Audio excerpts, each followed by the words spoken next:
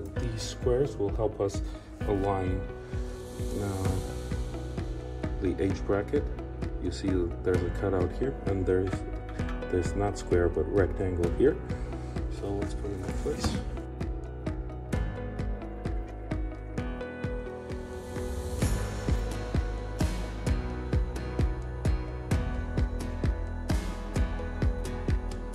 Each bracket is gonna help you really align the base and the module, or module and the module, to keep them in the same line.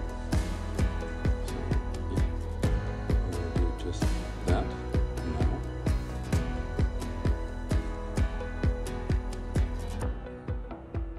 So I'm gonna put in the other brackets now and make them all tight. There you have it. So we put in the H brackets in place, the different bracket here as well. This will help you with placing the conduit if you're using the conduit on this side, if your power cables are entering on this side. So we have internal conduit, and you can either connect the power cables here or on the other side. This is what you're going to use. The adapter goes right here, and I'm going to show you how to secure the battery to the wall, because we have wall brackets there too. This is the wall bracket. Again, I'm not going to secure this onto the wall. That's why I didn't make the measurements and so forth, because I'm going to disassemble the system anyways after I'm done shooting this video. But nonetheless, the way it works is you take this one, and so this one attaches with the same screw as these to the battery module, and this one then attaches to the wall. Now we have the screws and everything else included, so you can attach this one to the wall. Okay, so we're now gonna start connecting the power cables, but before, we're gonna connect the plugs in the bottom for communication and heat power lines, battery heating. So this is the plug for battery heating, and it always goes to the bottommost battery cable. The way this works is that you twist it to the left, it unlocks the mechanism so you can remove it and put it on, and once you release the pressure from these little winglets, it's going to lock in place automatically. In my experience, if you were just to push it in, this automatically switches and locks in place. Be careful to match the orientation. So you see, this is the bottom here, and it will be the bottom there as well. So it doesn't go in any direction, it should be aligned. Okay. So I just pushed in, it locked in place. Now, the same mechanism works for all of the heating power lines. But I also want to talk to you about the communication. So these are water resistant, so you don't rely on the clip of the Ethernet jack here to secure this thing in place. You rather rely on this. You just screw this thing on, and then you screw this one tight enough so that it squeezes the rubber here. Here you don't have the cable coming out, on the others you will. So to make it water resistant, that is what you have to do. So let's put it in place. So I first put it in, then I screw it on to secure it in place, and to give it water resistance function, I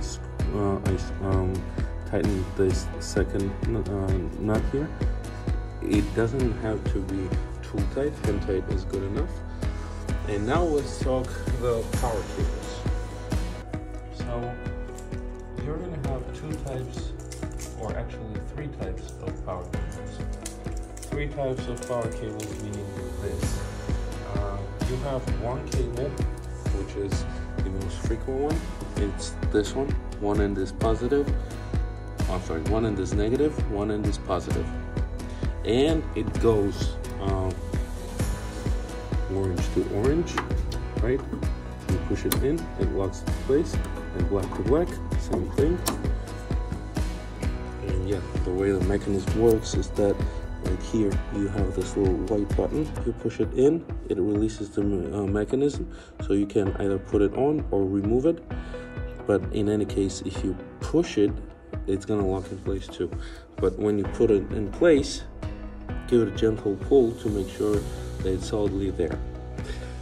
So the second type of cable, now these always go from battery module to battery module.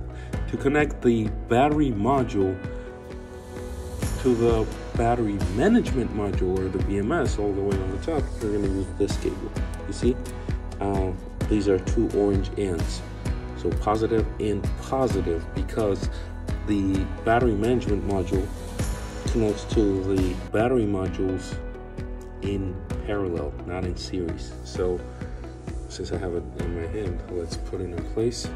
We're going to remove this little plastic protector, and positive goes to positive.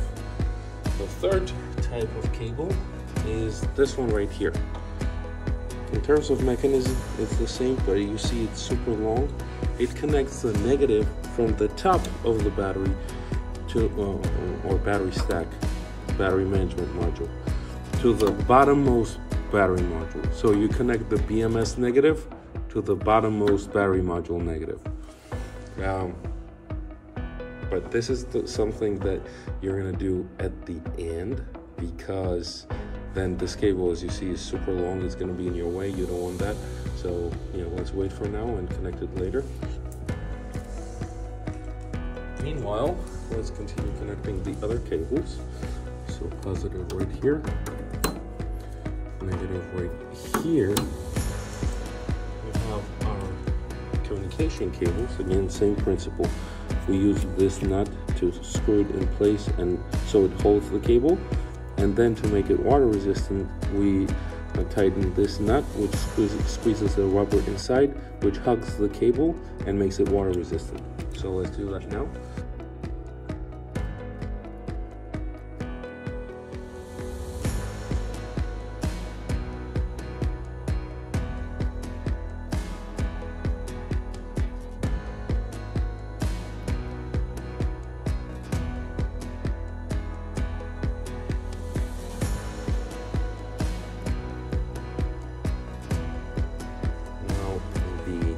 Battery heating.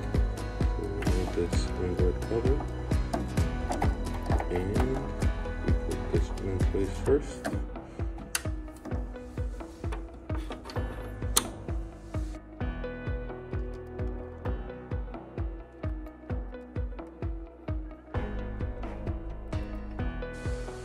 And the last but not least, the negative cable. As I said before, this goes to BMS, and the bottommost battery module.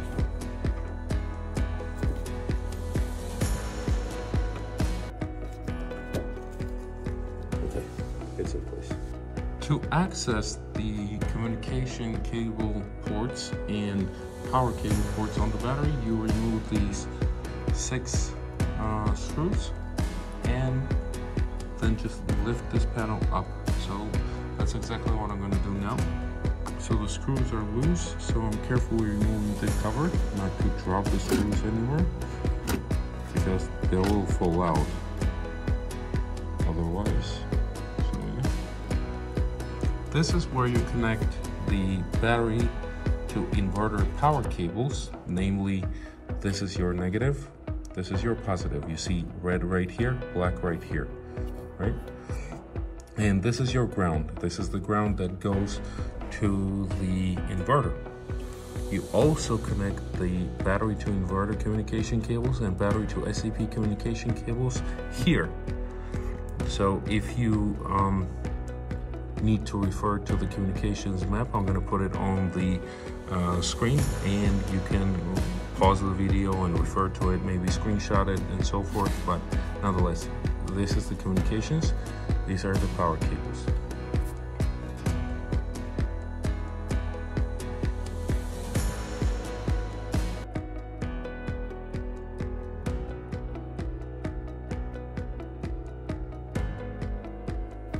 So here's an example of putting in the power cable. So you just unscrew the screw in the bus bar, slide in the cable, and then make the screw tight. Give the cable a gentle pull to make sure that it is in place, and you're going to repeat the same for the negative and the ground cables. When you're putting in the communications cables, you see these orange buttons. You just press in to release the mechanism, slide the cable or the ferrule through, and release the button. See, now I'm pulling on it and it stays in place. Once you release that orange button, it latches onto the ferrule. Once you're done with the power cables, you just put the cover back on and screw it in place. Before putting on the covers, put on the rubber cover on the top. So it has orientation right here. So let me show you. This one has the securing fins or whatever you want to call them at the very end. Here it's recessed inside. This one goes where the power lines and power communications are, and the other end obviously goes to the other side. So let's do it right here. It's aligned as well, and right here is where you put in the screws to secure them to, and that's it. Then you're going to put the plastic covers on. Then you're going to put on the covers, the plastic covers, right here, this one. You see that it has these legs with a clip, so you properly hold this.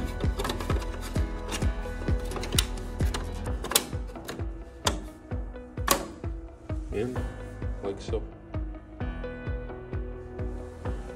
And you do this for all of the battery modules and battery management modules. Before you put the final cover here on, make sure to enable the breaker. Just a moment. Let's do this. Open it, and make sure that you put the breaker in the on position, and that you use the power button, which is right here, to turn it on. You press it all the way in and it latches. Before turning on the battery or enabling the breaker, make sure that the rest of the system is assembled. This is going to be probably the last thing that you're going to do, so make sure that the battery cables are not loose or anything and they're connected to the inverter. It is very important. Otherwise, if the positive and the negative touch each other, yeah, that will be a problem. So make sure to connect the power cables where they're supposed to go in the inverter.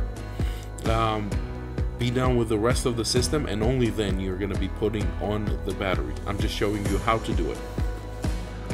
You're going to wait for a few seconds and the green light is going to come on, indicating that it's on.